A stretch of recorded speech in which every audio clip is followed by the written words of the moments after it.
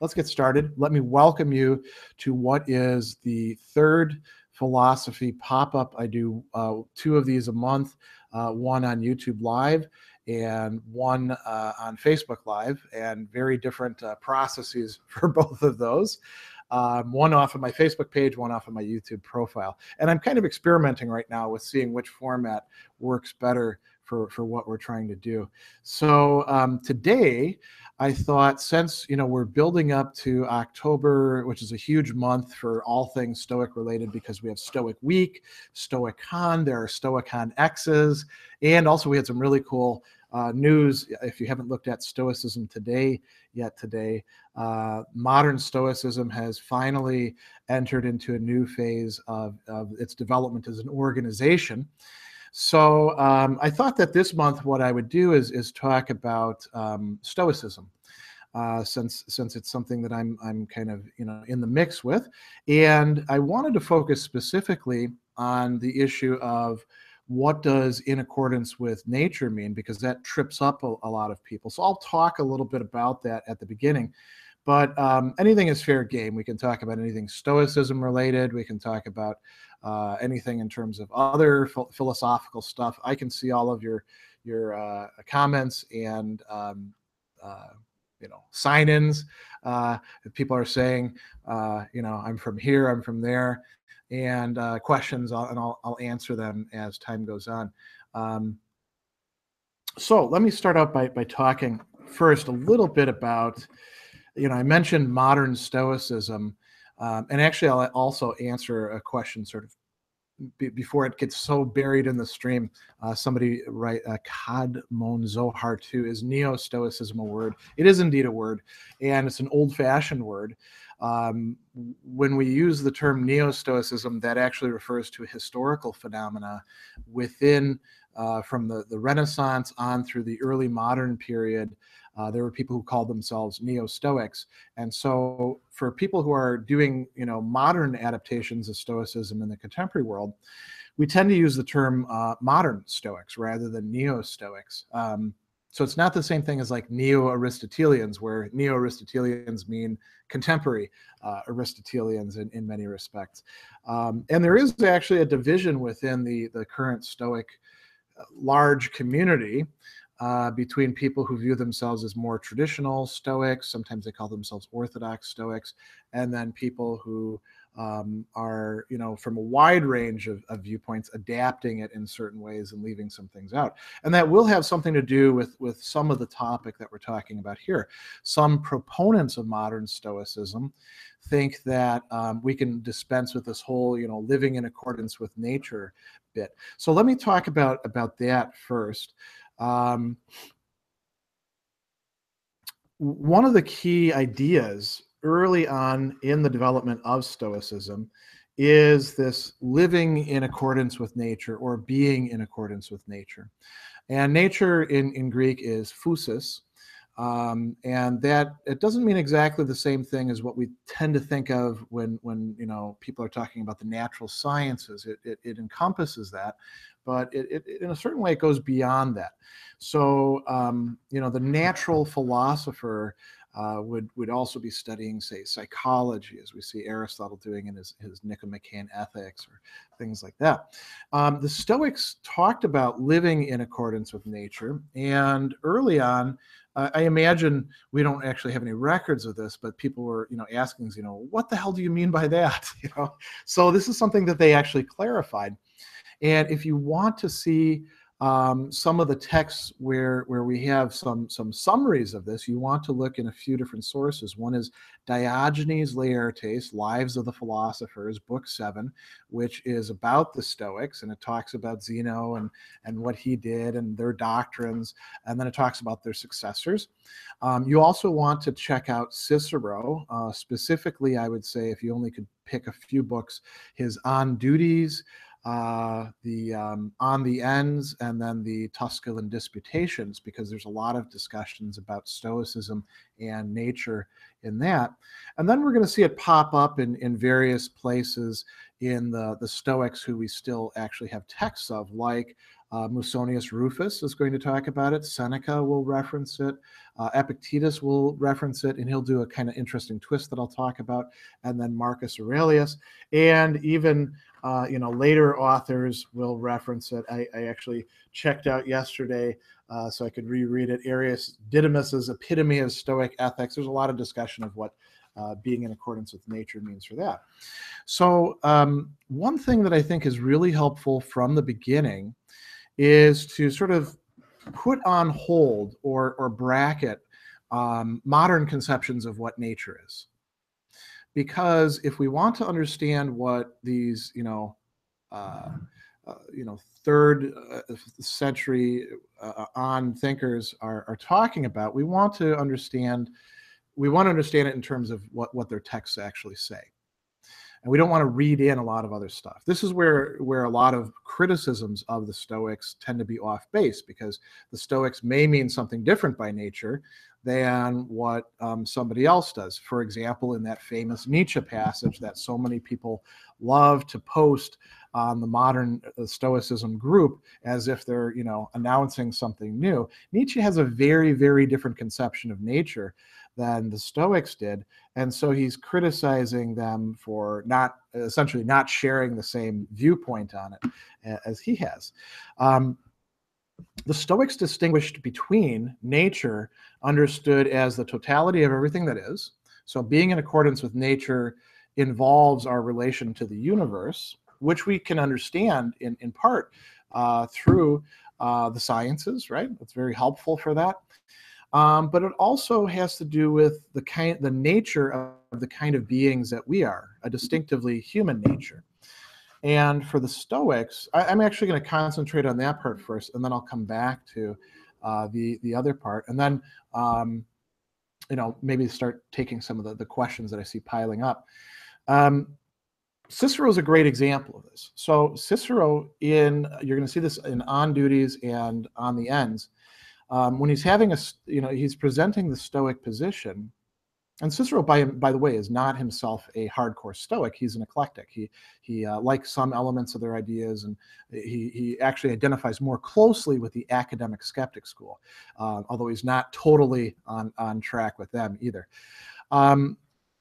Cicero will talk about how the Stoics thought that all living beings attempt to continue their being, and they do what conduces to their life.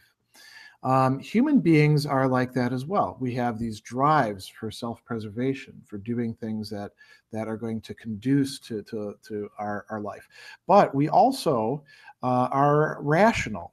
And rationality is not just a matter of, say, possessing logic or being able to do science or things like that. It's much more basic. It has to do with our capacity to think in a variety of flexible ways in many situations. And the Stoics thought that rationality, the more that we develop it, the more that we're actually, because it's not something we can take for granted. It doesn't just automatically develop the way, with proper cultivation, the seed turns into a corn plant and then produces more corn or something like that.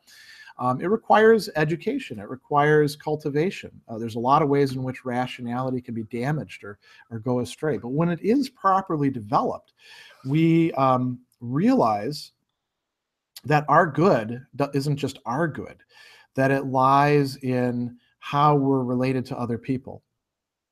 And we understand ourselves as social creatures, as part of a larger whole that could be very small, like a family and our immediate relationships, or it could be much larger, like humanity as such. So the Stoics, are ultimately going to be these cosmopolitans who think that everybody in some sense matters, even if everybody is screwed up. As the Stoics think most people, in fact, are, including themselves on the way to becoming less screwed up, right?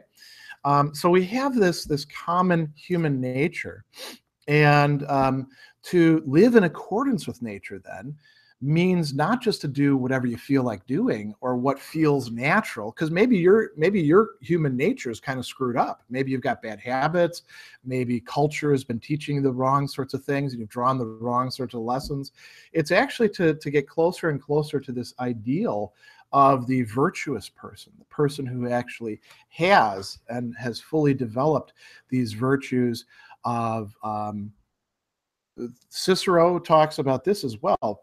Part of what it means to be a rational being is we want to understand things. We want to make sense of things. We also have to live together in relationships and in society. And that's where justice comes in. And justice for the Stoics doesn't just mean a strict kind of legalistic justice. It extends even to what we nowadays would call benevolence, treating other people well, or kindness or generosity. And again, if you want to see discussions of this, read Cicero's On Duties. It's right there in book 1. A wonderful text. I'm actually teaching it in my 2 ethics sections from Marquette this semester, and I'm hoping the students will enjoy it as much as I know I do. One of the virtues. And courage isn't just, being a tough guy or resisting fear. It's resisting fear for the right reason at the right time, standing up for what's right. And then, of course, temperance, the moderation of our appetites for things, self-control in a way. These are the things that comprise a fully developed human nature. And so living in accordance with nature doesn't mean just, following our, you might say, baser instincts, or doing what it is that the evolutionary biologists tell us we're all about. The Stoics would say that's a degenerate or selective understanding of human nature. This other part is possible for us as well. Now, who do we point to as examples of this? There are some examples, and it's interesting. This is a bit of a digression, and I won't do too many of these because I don't want to take up too much time with digressions. But so, there's this big question of, well, who is the virtuous person? Who has virtue developed to the highest extent? Cicero, if you read his works, discussing these sorts of issues, particularly about virtue, he says, we can set the bar very high, but if we want it to be more practical for us, we got to look at people who have some of the virtues, but maybe not all of them, or they've developed them to a certain extent, but not fully. And here he differs from the Stoics, because some of the Stoics saw virtue as kind of like an off-on switch some of the time, right? Either you got it or you don't. And some went so far as to say, look, either you're virtuous or you're vicious, which means most of us are vicious, right? Cicero said, no, we can look at some great examples. And he'd cite examples from Roman history, which we can't relate to that easily unless we know the history. But he also brought up a lot of other examples that we could relate to, because we can see the principles behind it. This person behaved this way. And so that is part of what it means to live in accordance with nature. Now, there's entailments to that, which would include, cultivating our persons, right? Doing the sort of instrumental things we need to do in order to be able to live in accordance with nature. So there's some things that by themselves aren't in accordance with nature or out of accordance with nature, but our use of them can make them so.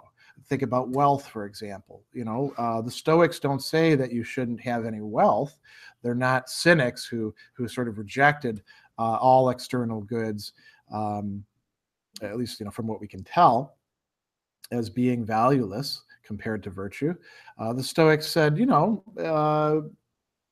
sometimes wealth can be used to promote good ends. It's not automatically going to do that, but you can use wealth in accordance with nature. You can raise your children in a way that's in accordance with nature, which means you can also do it in a way that's out of accordance with nature. Now, going back to the sort of let's call it capital N nature, not just human nature, but the whole universe. The Stoics also think that we ought to try to adapt ourselves as best as we can to the way things go. So there's certain things that are not possible for us human beings, at least at this point, given the current level of technology. And those are the sort of things that we just have to sort of live with and accept and not get all worked up about, because that's going to then affect our living in accordance with nature in terms of our own human nature. And so you'll see a lot of discussion about, being okay with the circumstances, understanding things that are physical processes as physical processes. The wind is not out there blowing in your face because it wants to, screw you over or tick you off or something like that. People do have a lot of, sort of crazy notions about these sorts of things. And so, studying human nature and the nature of the universe can be very useful. The Stoics did have some views on that. This is what we would call the Stoic physics, right? And I mentioned the distinction between traditional Stoics and modern Stoics. Modern Stoics tend to, be very adaptable when it comes to accepting things from the traditional Stoic physics. For example, the notion that the universe itself is a rational being and cares about us. Many of the modern Stoics reject that point of view, right? Traditional Stoics would say that that's an intrinsic part of it. The one other thing I do want to mention before I start looking at all these questions that I see coming up in the live chat, Epictetus, I mentioned that he does something a little bit different. So if you read Epictetus much, you're going to see him referring to something that we translate typically as moral purpose in English, or as faculty of choice, or some people will translate it as will or volition. And this in Greek is proairesis. It's a term that Epictetus gives a particularly heavy weight to. The only other person in the ancient period who gives it a similarly important place in their moral theory is actually Aristotle. But it's not precisely the same thing for Epictetus as it is for Aristotle. It's more limited for Aristotle. For Epictetus, the faculty of choice is it's sort of in the ruling faculty, the way in which we actually do decide things. And it's not something radically different from the rational faculty. This is an interesting, part of Stoic psychology, you might call it. Now, what's the import for this? Epictetus is not just going to talk about living in accordance with nature or about living a virtuous life or something like that. He's going to talk about having or maintaining our proairesis, our faculty of choice, in accordance with nature. So this is a bit of a wrinkle, because you can say, well, what does that actually mean? And then, they give lots and lots of examples. So I'll just give you one example. Your family members are kind of jerks, and they say mean things to you, even though you're trying to be good to them. You have a choice. You can keep your faculty of choice in accordance with nature, which would mean to treat them as human beings. It doesn't necessarily mean to take any sort of abuse they're going to dish out. There's points at which justice would say, no, I shouldn't put up with that sort of thing. But you can avoid getting angry at them. Every time that you get angry, not only Epictetus but also Cicero say you're out of accord with nature. Even though we might say, oh, that's just human nature. No, that's a kind of damaged human nature. That's not a realized human nature. And so we have the capacity to choose about the ways in which we choose to reform our habits, to even identify our habits, and to think about this sort of stuff. That's what Epictetus is calling our attention to. All right, so now I see there's a ton of questions, so I'm going to scroll up and get past the hello everybody, I'm from here, I'm from there stuff.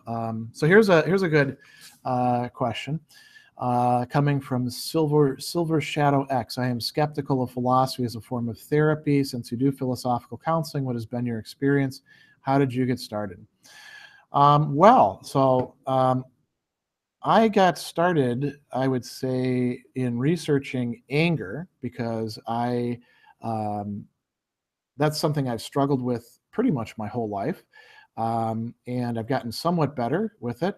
And a good bit of the getting better took place through seeing what ancient philosophers had to say about it, which often is so good that it can go toe to toe with contemporary psychological stuff. Um, it was a really pressing problem for them. And then I started, looking into other things. And so I've been very interested in human motivation and how we work upon ourselves in what a lot of people these days like to call philosophy as a way of life. I'm not so enthused about that title, because I think that if we look at actual, philosophical stuff, that's not a new idea that uh, Pyrrhus somehow just popped into the middle of the 20th century. It's lots of 20th century philosophers treated philosophy as a way of life. But I found that it was helpful for me. And I saw that there were resources in a lot of great thinkers that could be adapted, and that what was going on quite often in the better psychotherapeutic theories was often replicating what was going on, or it could be improved by bringing it into there. And then it's not just about dealing with, say, emotional issues or stuff like that. Some of the psychological counseling I do is with startup CEOs who are trying to get better at practical reasoning, thinking out relations between means and ends, how to prioritize, all of that sort of stuff. Um, that should you be skeptical of philosophy as a form of therapy? You should be skeptical of a couple things. One is somebody just putting a book in your hand, whether it's a book of philosophy or a self-help book or one of these psychotherapeutic workbooks or something like that, and saying go to it, because that's probably not going to be all that helpful. You need somebody else to talk with and to work your way through things with. And I think there's people out there who are not particularly well suited to doing that try their hand at it. um, so you got to kind of figure out who's good and who's not. But my experience has been that resources from classical and even some later medieval and early modern and contemporary philosophy can be incredibly useful. And I do, one of my big consulting projects is actually working with a center, a psychotherapy center, in helping them turn philosophical concepts into psychotherapeutic constructs. So I see there's a lot of use to it. Stoicism turns out to be particularly helpful for that. Here's another really good question. Gumnam 1000, I'm recently going through a religious turmoil. Can Stoicism fill up the gap of religious belief or devotion? So it really depends. It depends on what your religious belief or devotion was like. It's not just Stoicism, but all sorts of things can come to be kind of a substitute for a belief system that one felt very strongly about, that had some practical implications. That's why we sometimes see people jump from system to system. I don't know that I would actually pick up Stoicism to be a substitute in that way myself. Although I think there are some people who do that, and they sort of go hog wild into it. They become very enthusiastic. But then I don't know that all that many of them actually stick with it. Stoicism is really about developing self-awareness, understanding your relationship with the world and others, understanding your own background and why you do the things that you do, and making decisions about what you want to change, and what good things you have that you want to sort of reinforce. There aren't religious rituals or things like that in most people's interpretations of Stoicism. And there are actually Christian Stoics who don't accept, say, for example, all of the Stoic physics, but do in fact, connect up Stoicism with their Christian practice. I know some secular Buddhists who connect it up as well. So, all right. So Here's another question. Astro 333, wouldn't the philosophies of Nietzsche and Sartre and Camus be a form of modern Stoicism? They take a lot of ideas from them. Well, so taking ideas from somebody doesn't mean that you're actually in that tradition. Nietzsche is very critical about the Stoics, quite honestly. And I mentioned that one passage that everybody likes to quote, every so often. Just go onto the Modern Stoicism Facebook group, and about once a week, somebody will put that up there and say, "Hey, Nietzsche said this. Doesn't that mean all the Stoics are wrong?" Nietzsche and Sartre and Camus and many other 19th, 20th century philosophers, they read about Stoicism, and they talk about many similar themes. But Sartre, right off the bat, Stoicism thinks that there is a human nature. Sartre says, nope, that's not the case. So Stoicism would be sort of like those other philosophies that are saying there is a human essence, and he's rejecting that. Camus believes that the universe fundamentally is absurd, and he's trying to figure out how do we deal with that. Stoics don't believe the universe is absurd.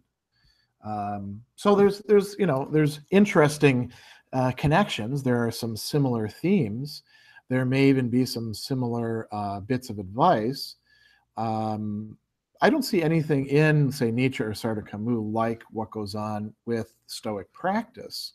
But there might be some people out there who've adapted Nietzsche or Sartre or Camus in that way. Enes Asfour says, can you tell us about Marcus Aurelius? Yeah, I'll keep that one very brief.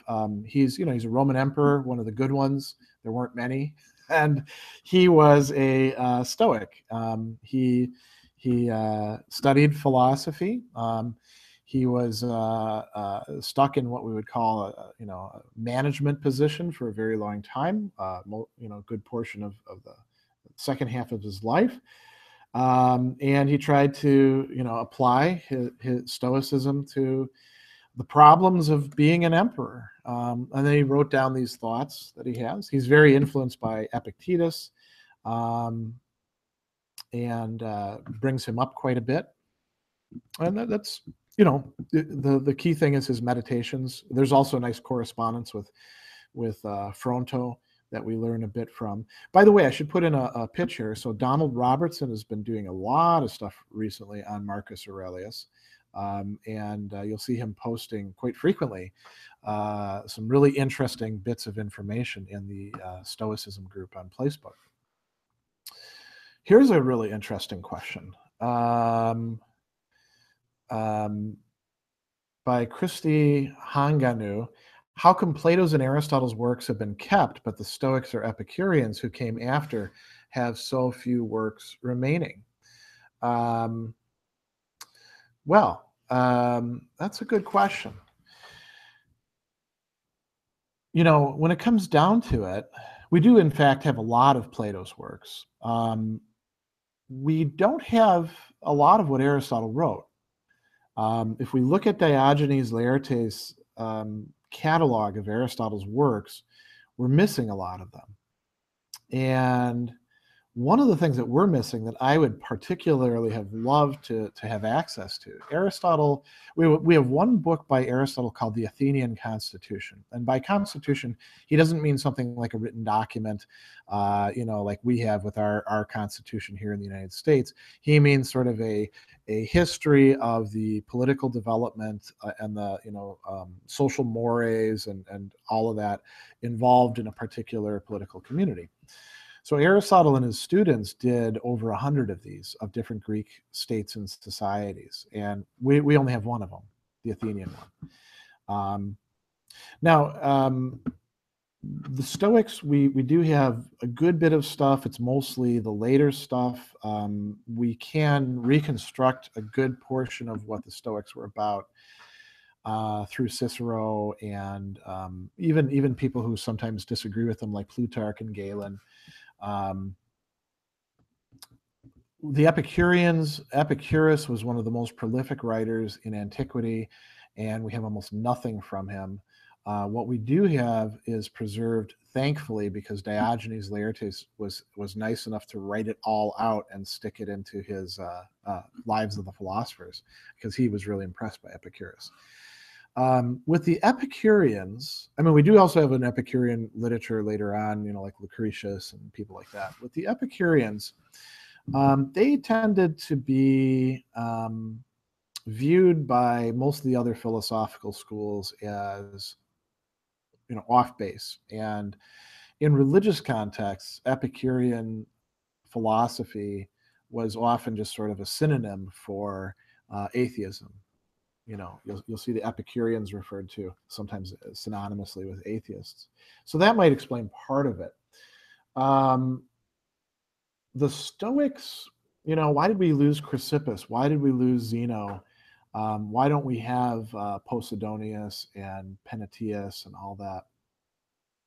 We don't really know. And every once in a while, we're lucky enough to find some new scrolls or bits of things here and there.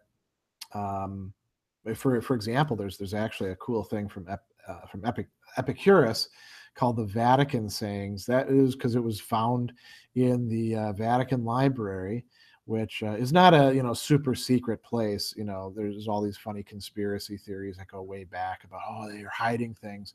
No, it's just very disorganized, and in a lot of cases, manuscripts may have included a lot of different things, and it takes scholars going in and digging around to find these things. I actually had a professor who was digging around in the Vatican Library and found in one manuscript a portion of it that belonged to another guy, and he recognized it and wrote an article about it. So why don't we possess more? I don't really know. I will say this: some of the stuff that we do have was preserved by those medieval monks.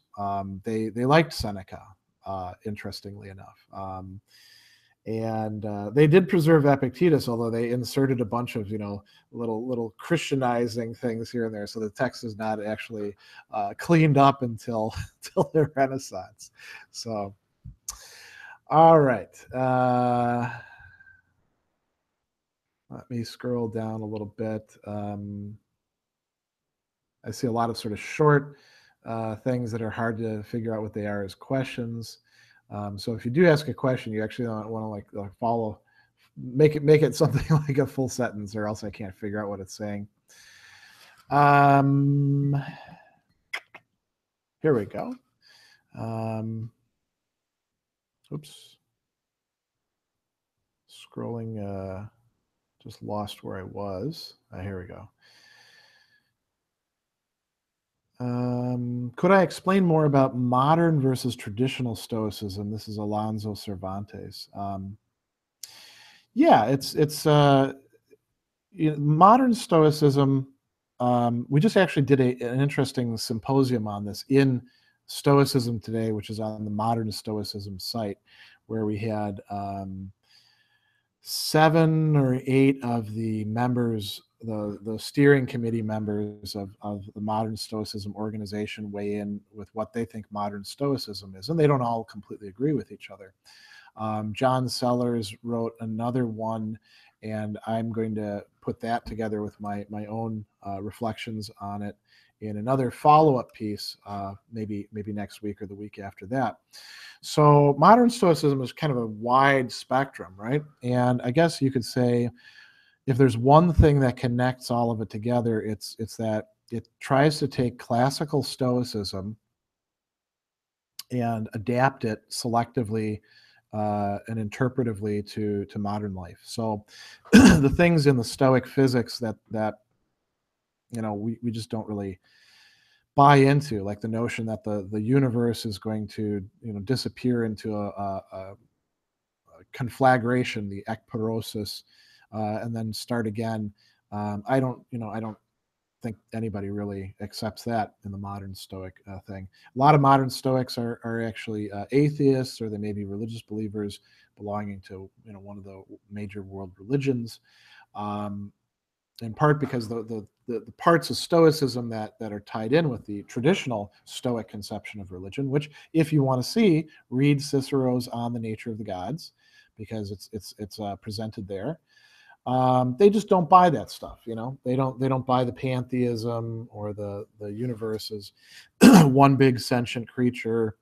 Um, you know, I think the atheist ones, because they say, well, that's not that way, and the other ones because they say, well, that's, you know, that's not the way they conceive of God, right, as just being the universe. Traditional Stoicism takes the Stoic physics, at least certain elements of it, particularly in terms of like providence and you know, everything being ordered providentially, seriously.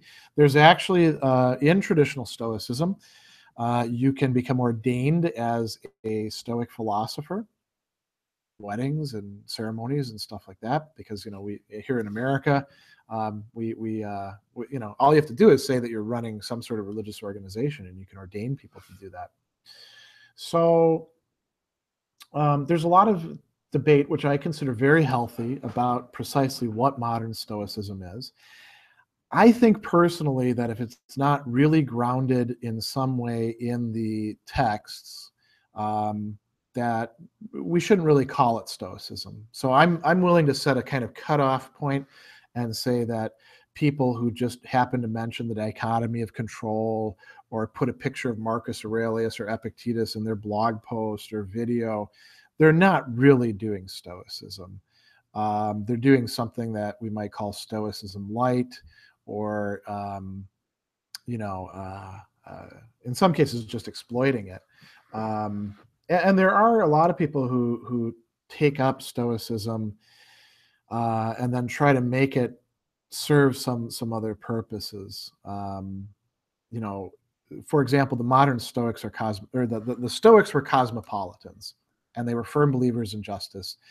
So if your interpretation of Stoicism is this, you know, one that stresses sort of hypermasculinity and virtus as masculinity, and you know, that you got to be as tough as possible, that's not really Stoicism. That's something that you know, might take the mantle of Stoicism, but it's not really Stoicism, because there's major parts of Stoicism that wind up contradicting it. You know, you can't use Stoicism for example, ethno-nationalism, because of the cosmopolitanism. All you got to do is read Cicero, again, somebody who was very proud of Rome, but who recognized that there was a you know, wider range that we need to think about, or read Epictetus, and you'll see that that's just not compatible. So there's, you know, there's traditional Stoicism, there's modern Stoicism, and then there's this whole penumbra of stuff that sometimes people call Stoicism, that really, if we read the text and get to know them better, we say that, well, that's not really Stoicism.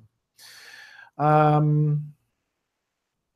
answered the question about Nietzsche, so I'm going to skip over the absurd stuff. Let's see here. Oh, here's a great question from Daniel Shevyakov, I think is how should be pronouncing it.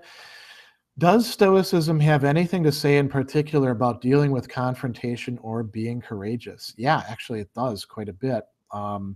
I would say that you're going to find some good discussions of that in, again, in Cicero's texts, like On Duties. There's an entire section devoted to courage.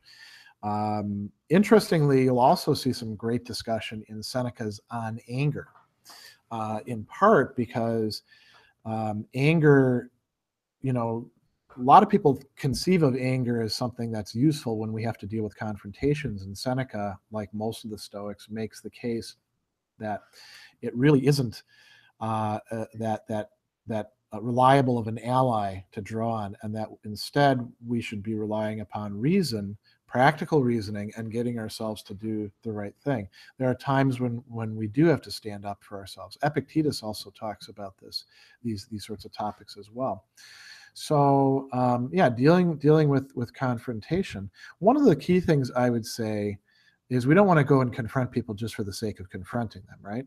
Courage for the Stoics involves resisting our fears and standing fast in the face of adversity for the right reasons, not just because we want to do it, right? Epictetus actually talks about people who like make up their mind about something and then they stand firm, and it's the wrong thing, and he says that's really dumb. That's not being virtuous at all. That's just being obstinate. So that's an important part.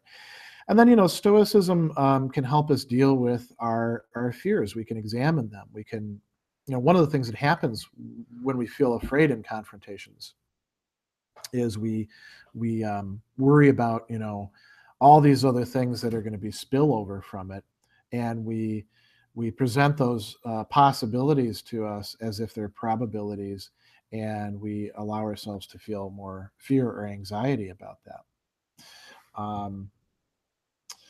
So Stoicism can help us with that.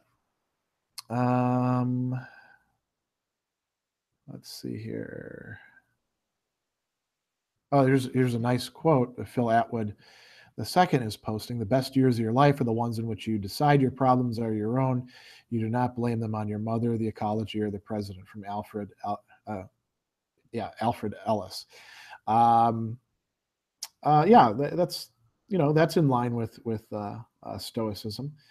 Epictetus says that the person who's been practicing Stoicism moves from blaming others first to blaming himself, and then after a while doesn't blame anybody.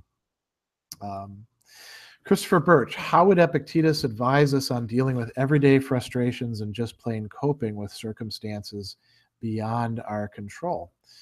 Well, he gives us all sorts of advice about that, not just in the Enchiridion, but in his much longer discourses, which the Enchiridion is just sort of a best hits list of. One thing is here's one practical thing we can do. We can reframe the everyday frustrations that we're experiencing by thinking in terms of what in them is in our control, what in them is not in our control, and whether it really makes sense for us to get very upset about the things that aren't in our control. They're not going to go into our control because we get angry or afraid or ashamed or desirous about them. They're even less responsive than people. Like, when we go and bother people because we're like, hey, I've got this problem. I need you to solve it for me. And they're like, imagine you're like at the DMV and you want people to make a special case for you, right? They don't want to make a special case for you at most DMVs. And at least with a person, you can reason with them. If you're worried about like, your coffee tasting bad or something like that, go get yourself another coffee or be okay with not drinking coffee, or there's all sorts of other possibilities. Let me take a look at this one. Almighty Om asks a sort of big open-ended question. Do you think this new modern malaise will create a new philosophical movement or school born of neo-nationalism, consumption economy, political plutocracy, etc.? So I'm imagining that those are part of the malaise, right? That's being discussed. There's new philosophical movements in schools being created all the time. It's kind of an ongoing process. It's part of why it's so hard for any one person in the philosophy business just to stay on top of what's going on in the 21st century. You can't read everybody, you can't follow everybody. There's always a lot happening. Some of it is, I think, for the sake of creating something novel, but some of it is really trying to respond to new exigencies. I'm sure there'll be lots of new philosophical movements in schools. The question is whether they're any good, whether they're really going to help us, or whether we should pay more attention to classical philosophy. Here's another interesting question from Loathe of Bread. That's a good pun there. Is Stoicism pragmatic in your opinion? So that's interesting to ask me, because where I did my philosophical formation, Southern Illinois University, Carbondale, is in fact one of the few places that has a philosophy graduate program where you can study classical American philosophy, including pragmatism, with top-notch experts on it. There's sort of a handful of places in America where you can do that. Ironically, American philosophy gets less taught than the Anglo-American import analytic philosophy or the continental philosophy. So when we talk about pragmatic, we can talk about whether it's got connections with pragmatism, understood through, say, Peirce, James Dewey, people like that, or whether we're just being, using it with a lowercase p, being kind of broad in our understanding of that, like saying that it's practical. And the answer to that is yes. Stoicism is practical philosophy. One big branch of it is ethics, and Stoic ethics is precisely about how to understand and transform your life, because it's the one that you've got to work on.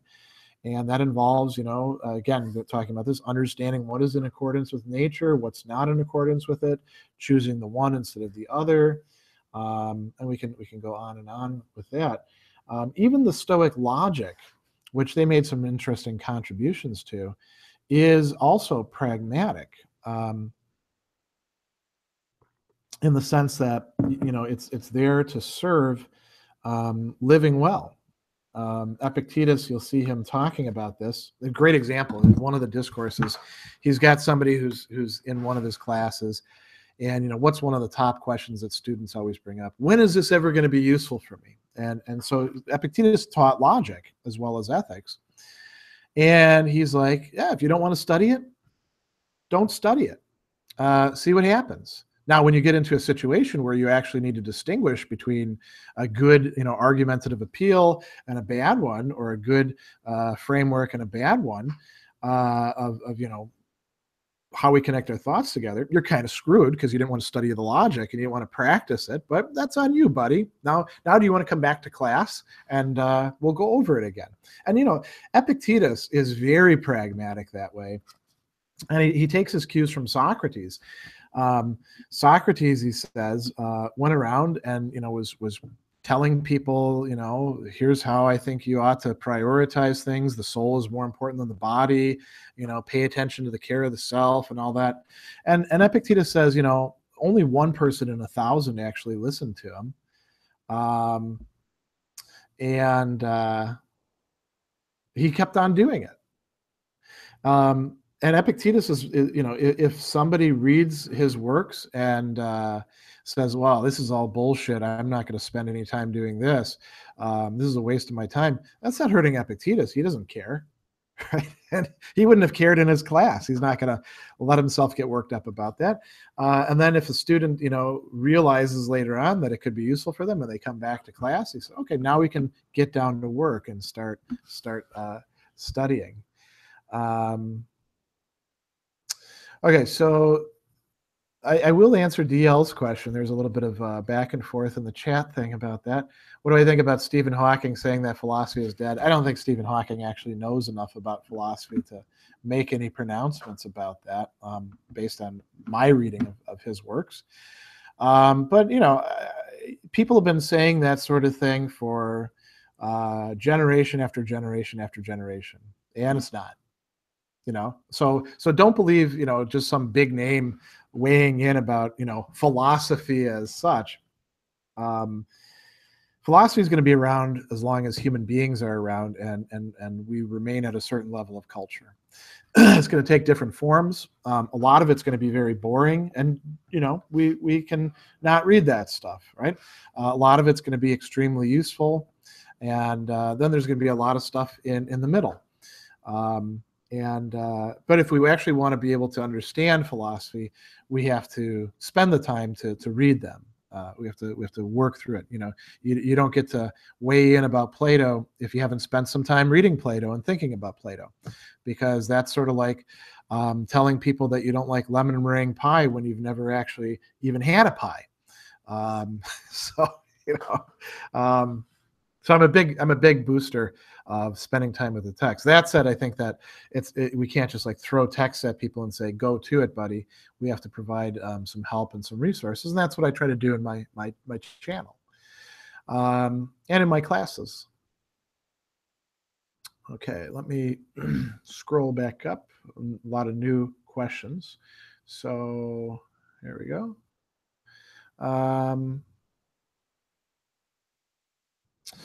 Katerina asks, should we take practical advice from Stoicism or from any philosophy? They're also different, even contradictory. So how do we act without being too stupid or stubborn? Well, they're not all that contradictory. If you read through classical moral philosophy, you're not going to find a lot of people saying that lying is a good thing in general. You will find some saying that maybe you should lie in these circumstances, but not in these. But there's a recognition that in general, truth is better than lying. And now then, how do we parse it out? Or, should we work on ourselves and change ourselves or not? I mean, Plato, Aristotle, the Stoics, Epicurus, they all say yes. So they're not so contradictory. It's not like they're contradictory on every single point. And, Epictetus sort of frames the Stoic life as a process of working through our contradictions. We're kind of a mess as human beings. Now there's a good question. Well, how do we know which one we should pick? And I would say it's something that you can experiment with, right? I mean, if this is why we do Stoic Week. It was originally called Live as a Stoic. And the idea was, you give people some really rudimentary stuff and some exercises and try to have them be mindful about what's going on in the day in terms of their reasoning processes, their emotions, their actions. Have them do some, sum up of that later on and provide a community where they can talk with each other and see what happens afterwards. A lot of people, I think, can try it out and they're like, yeah, it didn't work for me. And then it could be because they didn't actually really apply themselves or they didn't understand it, or it really didn't work for them, right? Other people try it out and they're like, yeah, this is pretty good. I guess they're onto something. Let me study some more stuff. Now I'm going to read Marcus Aurelius or I'm going to read Epictetus, right?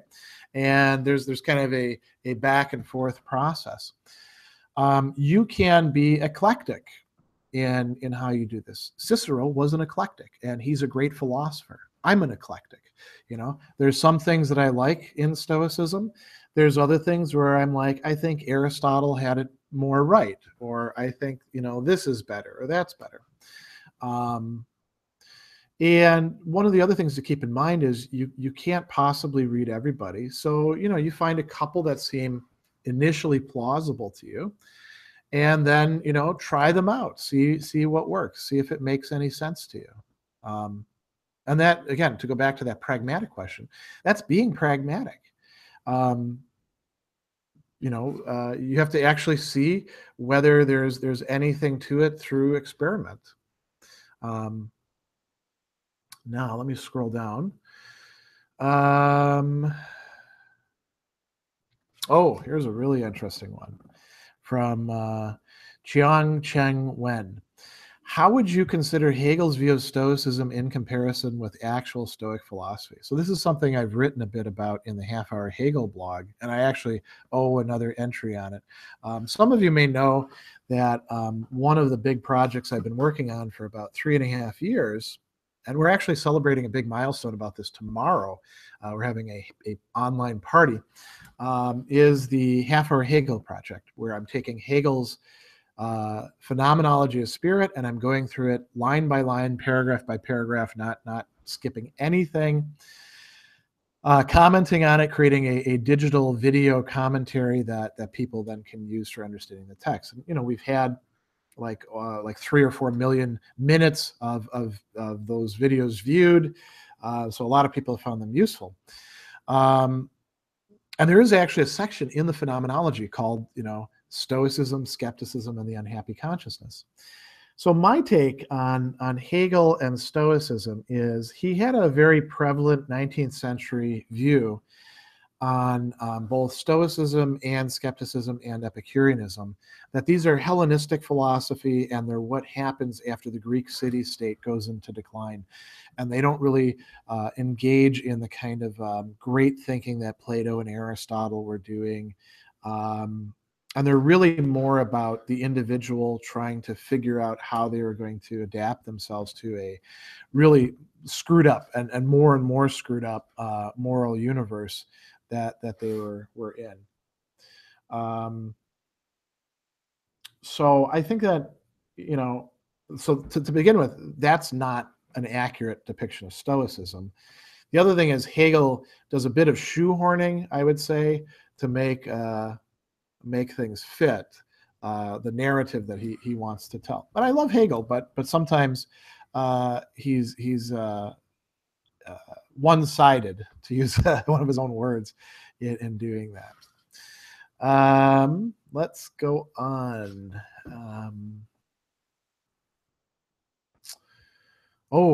Interesting practical question from Artesic Ganuz, who's actually Alfonso, somebody who I know. What do you think Marcus Aurelius would say about a leader being obligated to lie on behalf of a government with the intention of being positive for the greater constituency? So like if we get bad news, should the leader maintain an upbeat, cheerful party line about it, or should he tell people how it is? Well, I think Marcus would say that you should tell people how it is. This is a question, the issue of lying or even holding back on part of the truth. This is a question that did come up among the ancient Stoics, not in terms of statecraft, but in terms of commerce. Cicero talks about it in either book 3 or book 4 of On Duties, and there was a disagreement between two of the great Stoic scholarchs about it. Diogenes was more fast and loose with deception, and I think it's Antiochus comes after him, was much more strict about it. So in general, it's going to be better to tell people how things are, because then they can actually prepare for them. Now, that said, that doesn't mean that you would have to necessarily blurt it from the rooftops or something like that, right? So there's ways in which you could do that.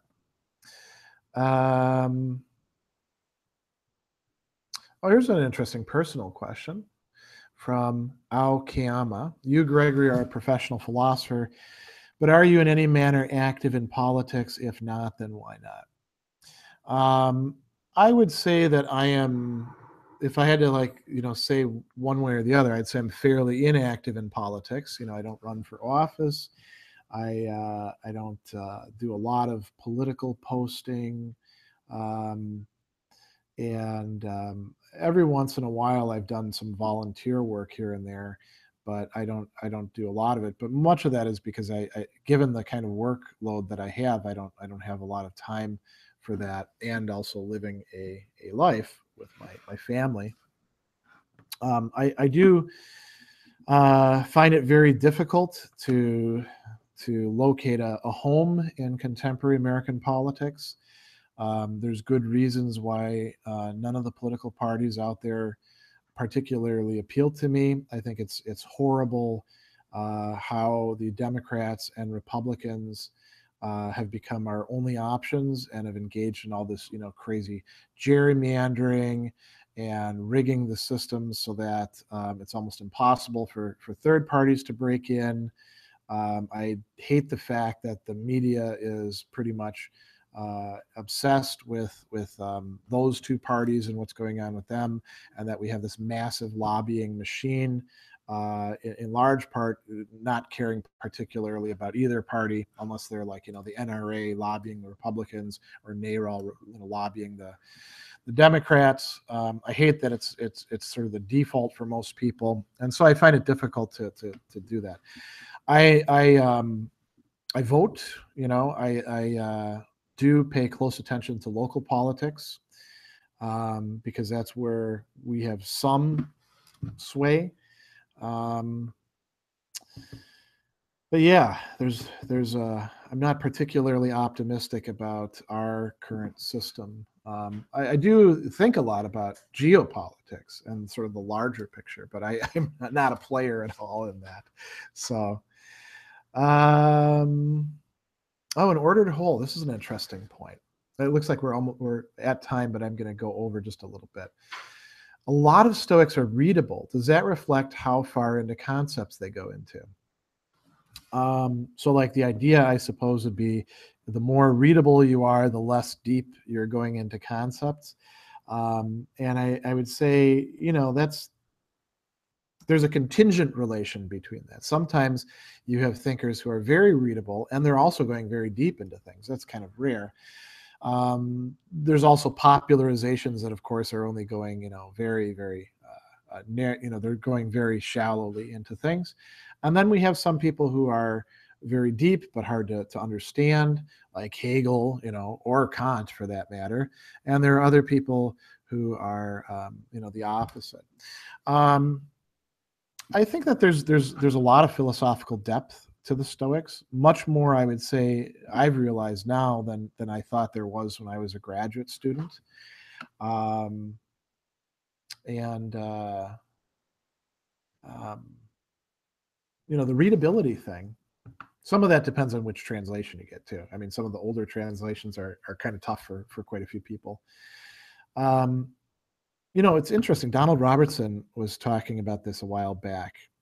There's, Stoicism provides a kind of interesting basis in part, and also a great complement to CBT and REBT approaches, cognitive approaches in psychotherapy. And yet, people don't usually pick up a psychotherapeutic work and just read it and read it and read it over and over again. But they do go back to reading Epictetus, and they do go back to reading Marcus. There's something there. There's something more. There's a surplus there that draws people back that you're not getting just from a handbook in REBT or CBT or something along those lines. And I think it's great that it's readable, because the more time people do spend reading it, the more they can get into the concepts, because, with philosophy, oftentimes you don't get everything the 20th read in.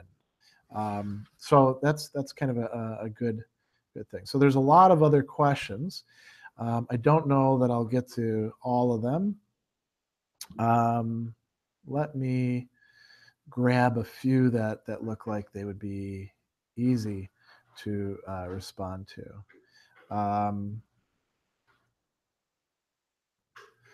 So here's one. Pyrai Minen. How does Stoicism respond to things like non-essentialism towards human nature? And do you think that difference on these grounds would be irrelevant to whether one should actually practice Stoicism? So if you want to say that there isn't a human nature, that's a position that one shouldn't take for granted any more than one says that there is a human nature, right? So the mere fact that there are alternative points of view doesn't mean that Stoicism then suddenly becomes wrong, or is called into the balance, So, could you practice Stoicism without worrying about whether there is a human nature? Yeah, you probably could. I think thinking that there is a common human nature is part of the conceptual apparatus. The other thing I'll say about this too is, just to say that there is a human nature doesn't mean that human nature is something simple. And I think a lot of people who want to attack the notion of human nature, same thing that comes up in the free will stuff.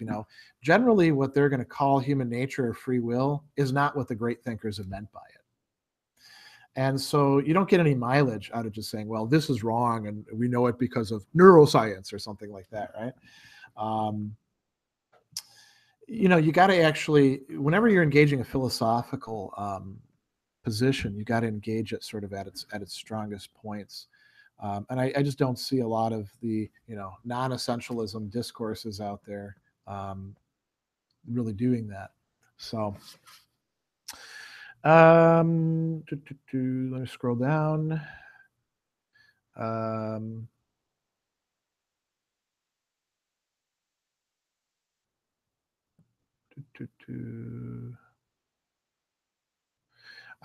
so here's a question, and I think this has been one that this guy has asked before, if it's the same person I'm thinking about. Rowden Ibarra, will we get a quick course on Marcus Aurelius Meditations before March 2018? I would love to understand this text better. It's been my favorite for several years. I would love to be able to say yes. I am going to be working on a Marcus course. Donald Robertson actually has a Marcus course right now, but I don't think he and I would be doing exactly the same thing. And I do these very close readings and going, into all the different concepts and stuff like that. I think he's much more about immediate practicability, although he's really doing some interesting stuff on the Marcus and his mindset and what's going on with the history. Right now, I just took on these 2 courses at Marquette that I got hired to teach a week before they started, so that has substantially cut into my time. But I'm hoping to get to it. I have a few other things lined up before that. I want to finish this Aristotle categories course and bring that out. I want to get a course on Cicero's Stoic paradoxes out. But Aurelius's meditations, it's definitely something I want to do.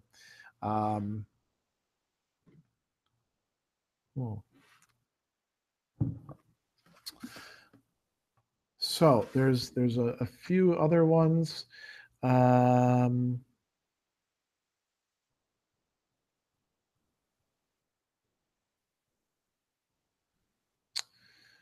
me see here. Let me see if there's something I can take this very quickly, or very quick to talk about. Okay, so Ao Kema has one that I can answer fairly easily and then sign off. What do you think are the best and most useful Stoic ideas about human finitude and death? So, interestingly, I was recently on Death Hangout talking about this with those guys who do some really cool work. And what does Stoicism have to tell us about death? So, death is not something that it makes sense for us to fear. The idea is that in general, we shouldn't try to kill ourselves or leave the life. There is a Stoic position on suicide, but Stoics also thought that most of the people who do commit suicide are doing so for the wrong reasons. But we will all die, and so we have to think about our own death, and we also have to think about the death of others. Epictetus, for example, says something that strikes many people as very cold in saying, when you kiss your wife or your child, remind yourself that they are something mortal, and that they can die.